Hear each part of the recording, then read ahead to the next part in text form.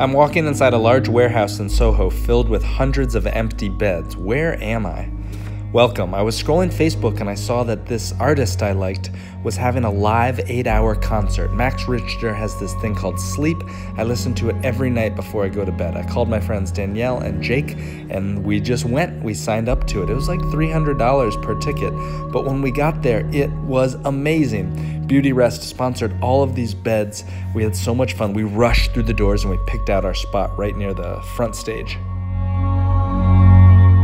All right, I'm here with Danielle, and we just changed into our pajamas. Danielle, show them your great outfit. It looks so good. Oh my gosh, pajamas. And then mine, I just have my Museums Are Fucking Awesome shirt. We tucked into bed as they began to fill the stage. They made one important announcement, which was helpful. But feel free if somebody's snoring very loud just to touch them and gently wake them up. And around 10:30, they started to play. It was beautiful music, like you can hear in the background.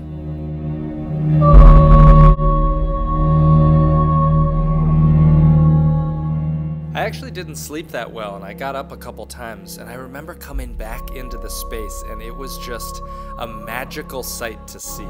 I also remember that getting ready for it, it felt like a slumber party. Everybody was in such a good mood. And then suddenly it was the morning. We woke up, I guess I must have fallen asleep, and everybody started waking up around the same time as they woke us up to music.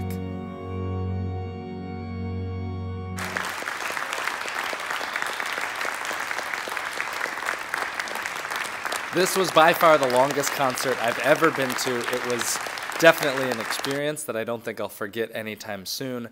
Check out the album before you go to sleep tonight.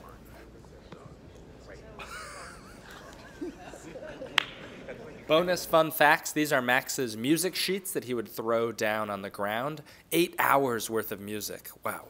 And then these are the lights that were at the front of stage. Philips makes the hardware. They don't flicker like this, it's just the Hertz refresh rate. The end, bye-bye.